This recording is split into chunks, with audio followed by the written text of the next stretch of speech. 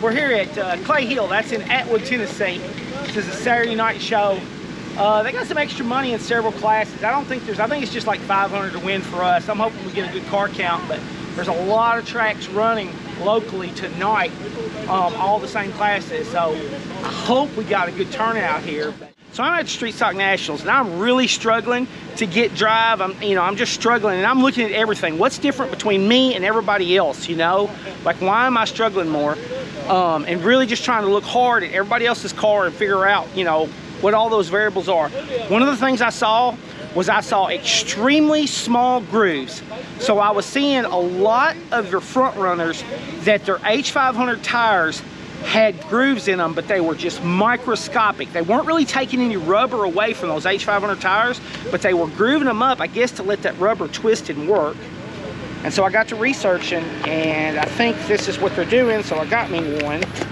And so it is a hot siper, but this siper will groove. So you can put that smallest, like #1 grooving blade into this siper instead of razor blades.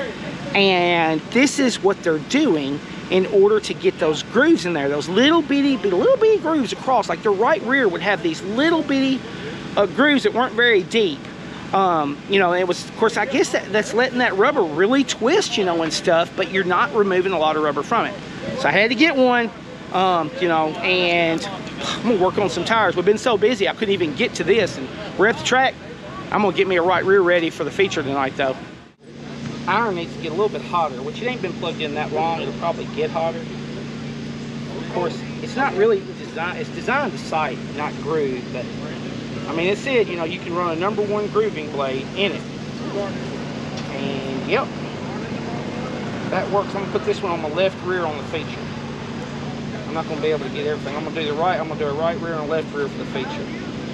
And we'll see what this thing does.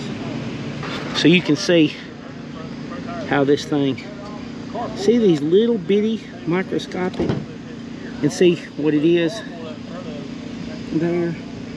Got those. Of course, you can put a whole bunch of razor blades in there or something, but you can put 3 little grooving heads in it like that. So anyway, so yeah, that's what it is. We're gonna do that, see what that does.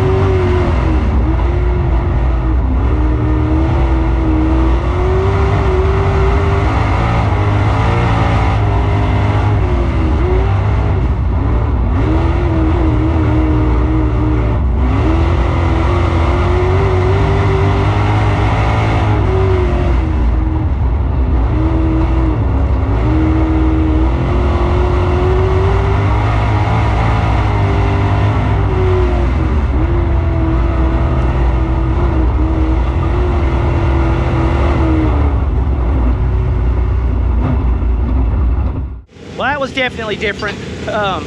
Front end is definitely a lot more limber, but car was getting a little bit tail out with me.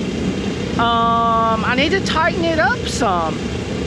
Well, I went ahead and pulled the spring rubber out of the right rear. Just looking at the track, getting here now, and as dry as it was and everything, it's like, okay, that's got to go. That right spring rubber's got to go. It needs a little bit more, I believe it needs some more left rear in the car. She was tailing out pretty easy on me, and I've got the chain out enough. I got the chain out at 3 inches of slack, so I don't want to change the chain height. And that 750 on the right front is pretty freaking soft. So what I'm gonna do is I am gonna crank around into my right front just to put some more load into the left rear, so that'll add some preload to the left rear. You know, it probably will help me in the center. It's risky when you make adjustments based on hot laps, but I've changed so much that I know my car, I'm just kind of, you know, swinging from a starting point that, like, you know, who knows. So we're gonna put one round in it and then go run the heat race and see what it does.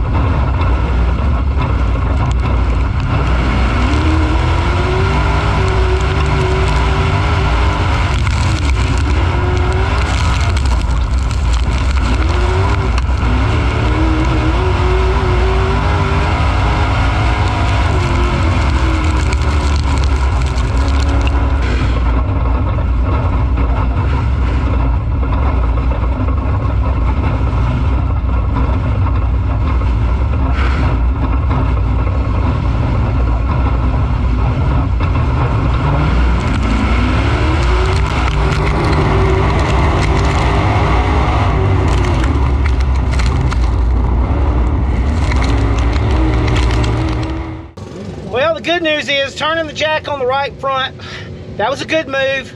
I think that helped. Car was rolling over just fine, but track's coming apart. I'm putting this rubber right back in this right rear that I just took out because the track is absolutely coming all to pieces, not going to stay together. It had holes forming in the heat race that were already huge holes, so we gotta put this in here. See where my O-ring's way down, but that's just from running through holes. That's all that's from. That's not load doing that, that's holes doing that.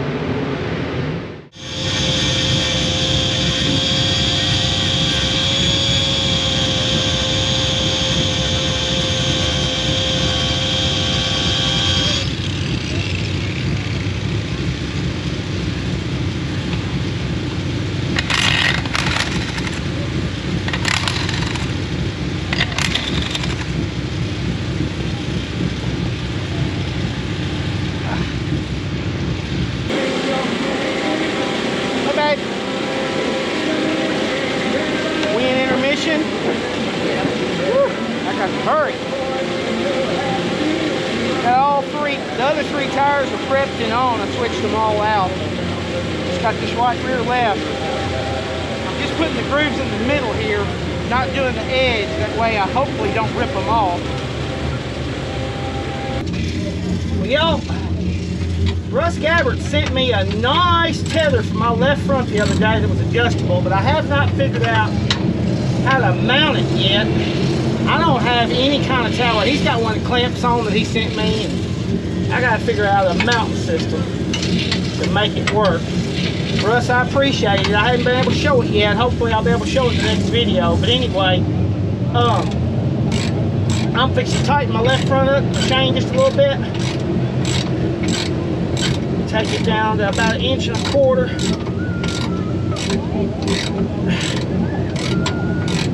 Okay. Put a little bit more in. Put another round in it too. One more round. It's all one more. We're gonna get there.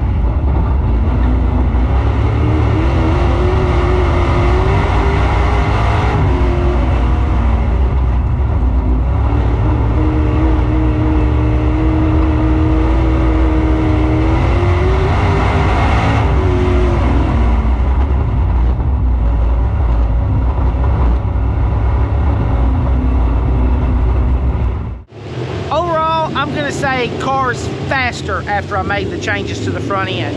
I think the car was working better. It's definitely more responsive. I let it get out from underneath me one time. It got squirrely on me, and boy, those shocks and soft springs started really working against me on that. But other than that, like, I just had to really stay on my numbers, and like when I was out in the slick, you know, just slowly throttling up in the slick and everything, you know, car was working, car was consistent. I'm happy with it. It's better than it was. It's not fast enough yet, definitely better. So we're gonna take it to the 5,000 to win next Saturday. So y'all stay tuned for that. See you next time.